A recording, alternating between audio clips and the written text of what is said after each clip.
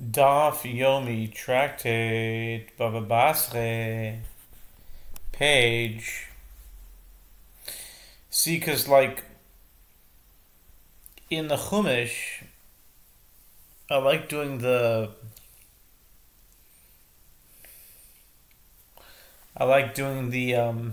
Sephardic accent. Bereshit bara Elohim et hashamayim ve'et haaretz.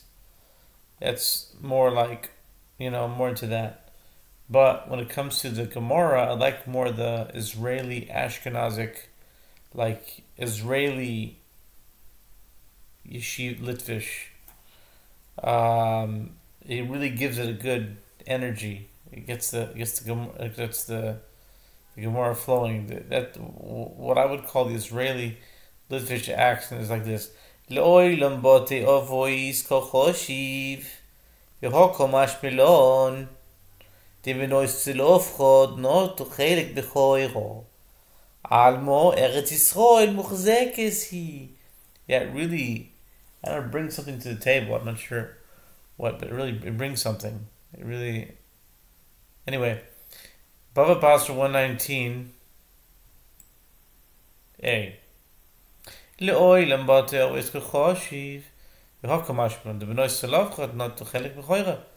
Al me'at Yisrael muchzekes hi. The Gemara answer is actually, the verse is counting father's houses. And by also counting the inheritance of Tzalafchad's daughters, the verse teaches us this, that the daughters of Tzalafchad took the portion of the firstborn due to their father.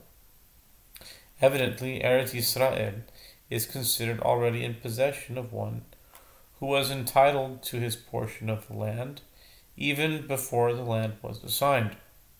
Although a firstborn son does not take a double portion of the property due to his deceased father, as he does the property his father possessed, it is considered that Hefer possessed the portion that would eventually be assigned to him, and that Tzalafchad was entitled to a double portion.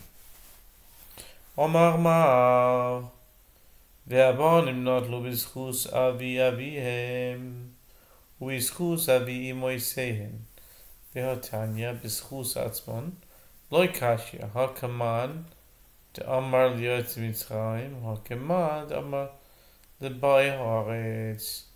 The Gemara continues its discussion of the Braita.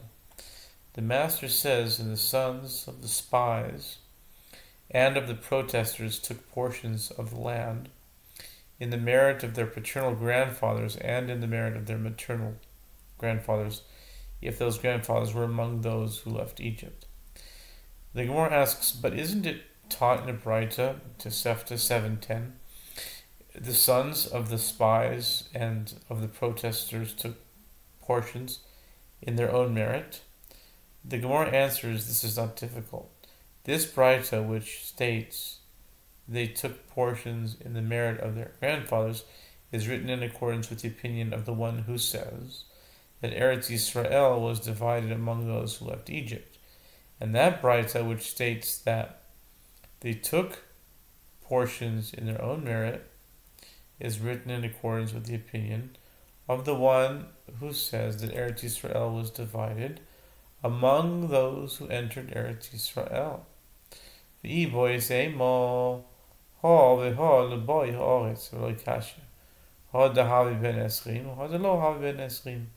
Gemara suggests another answer, and if you wish, say instead, this Braita and that Braita are written in accordance with the opinion that asserts that Eretz Yisrael was divided among those who entered Eretz Yisrael, and it is not difficult. This Braita is discussing one who was 20 years old when the Jewish people entered Eretz Yisrael, and therefore he took a portion in his own merit, and that Braita is discussing one who was not 20 years old.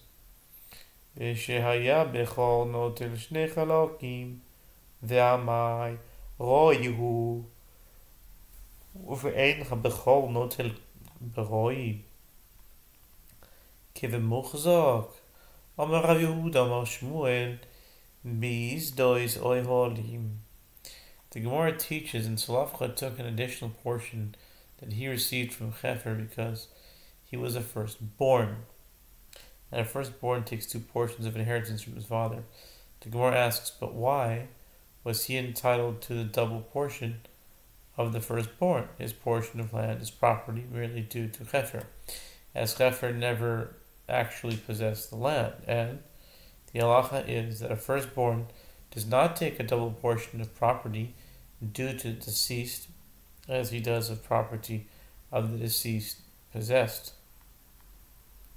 Rabbi Yehuda says that Shmuel says this clause of the Mishnah is stated with regard to tent pegs and other assorted movable property that Hefer possessed.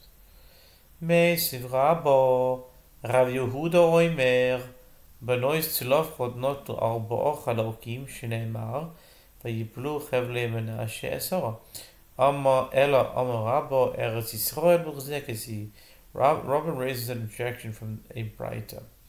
Rabbi Yehuda says the daughters of Tzilafcha took 4 parts, as it is stated, and 10 parts fell to Menashe, Joshua 17 verse 5. Clearly, this is referring to portions of land, and not simply to movable property. Rather, Rava says, Eretz Yisrael is considered already in possession of one who was entitled to his portion of inheritance land, even before the land was assigned. Meisvei. The Gemara raises an objection for a Braita.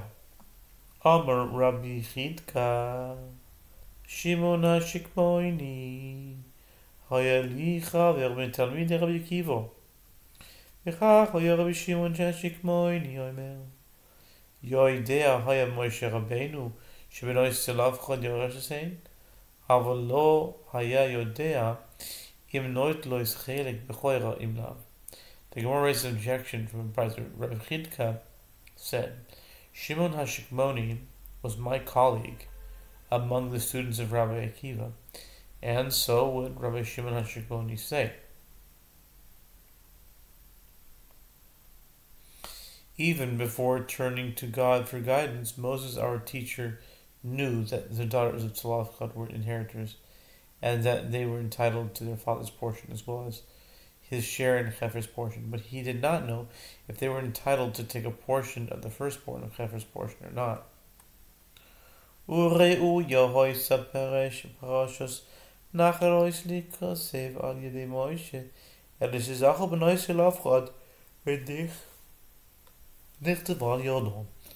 Rabbi Chidka continues, citing Rabbi Shimon HaShikmoni and the Torah portion concerning the laws of inheritances was fit to have been written through God, initiating commandment to Moses without mentioning Tzilafchad's daughters.